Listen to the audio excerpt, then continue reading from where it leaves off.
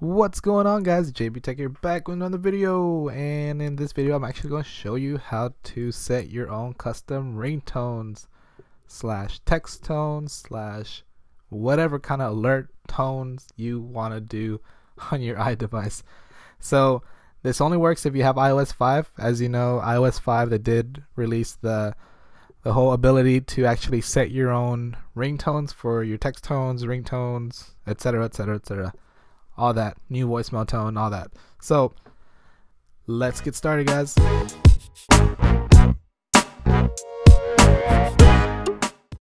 Alright guys, so before we do begin, be aware this ringtone has to be under 30 seconds, so you have to keep it under 30 seconds or else it will not sync to your phone and it will not work. So just be aware of that. Under 30 seconds, guys, keep it under that or else it won't work. Anyways, let's get started with this. So what we have to do is open up iTunes, and then this, actually I'm gonna convert a song into my ringtone. So whatever's in your library you can actually set into ringtones. I'm a big Bayside fan. If any Bayside fans out there, I don't know, I'm a big Bayside fan, so if there is any, you're awesome. Bayside's the shit. So what we gotta do first is select the song and find wherever you want it to start and end. I already got mine set, so what we gotta do first is right click on the song, click on get info, and then right in here in the tabs up here there's summary, info, video, sorting, and options. We'll go down to options, and then right here at the start time you will select what time you want to start at. So I'm gonna start mine at 1 minute and 55 seconds in to the song, and then I'm gonna stop time 2 minutes and 25 seconds, so it'll end up being 30 seconds.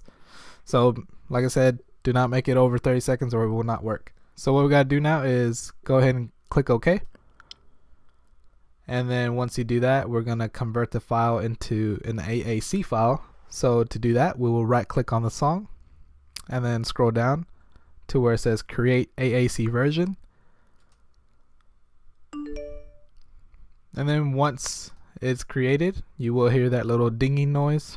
You know, I'm pretty sure you've heard that thousands of times.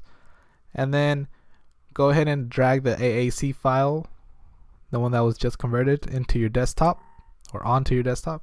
And then we will have to change the file type to a ringtone. So how to do that is you will click on the file on the desktop, and as you see right here, the extension is M4A. We will just simply change the A to an R, so it would say M4R now instead of M4A. And once you do that, just go ahead and hit enter, and then it will ask if you're sure you want to change it to M4A to M4R, and yes you do, so go ahead and tap on use M4R.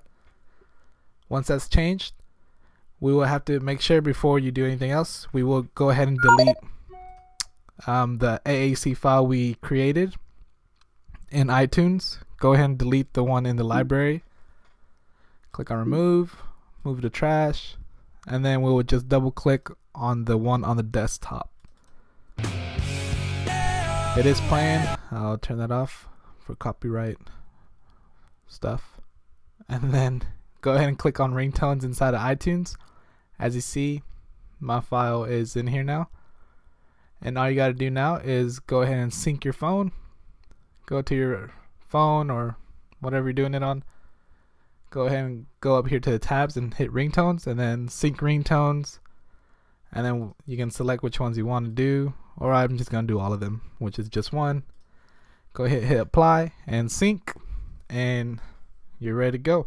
Once that is synced, we'll just go to your phone, and then as you see here, we'll just go to settings. Whoops. Go to settings, and then go to sounds, and then I clicked on ringtone, and then look for your ringtone. As you see right here, it says ringtones. I don't know if you can hear it well, but yeah. So there you go. So that's gonna be it for this video, guys. Just a quick little way to set your own custom ringtones. If this video helped you out, go ahead and like the video down the bottom left, down there, and go ahead and hit that subscribe button right up there. What? Look at my fat finger. And then if you have any questions, comments, just leave them down in the comments below. And I'll be coming out with more videos on the whole new iOS 5 little tweaks and Cydia tweaks and all that good stuff. So make sure you stay subscribed if you already are my subscriber, and subscribe if you're not. So that's about it, guys. I'll catch you on the next video. Later.